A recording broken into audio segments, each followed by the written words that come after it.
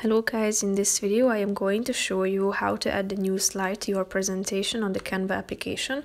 But first I just want to mention, don't forget to subscribe to my channel because at 10,000 subscribers I am going to show you my whole YouTube revenue statistics and growth strategy, how to make money online. So let's jump into it. First of all, you should open the app on your phone.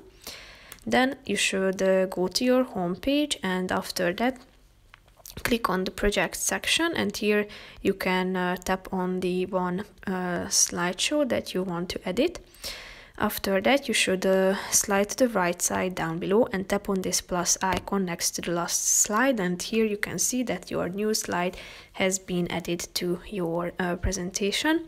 If you want to delete one of these slides, just tap on the relevant one and click on the delete button. You can also duplicate it if you want to. You can tap on the add button too to add the new slide. You can also change the duration of a slide by tapping on this clock icon and select the timing on the slide. You can also apply it to all of your pages by tapping on this button down below. So that's how you can add as many slides as you want to. And you can also change the background color of it. So that's pretty much it for this video, guys. See you in the next one. Bye bye.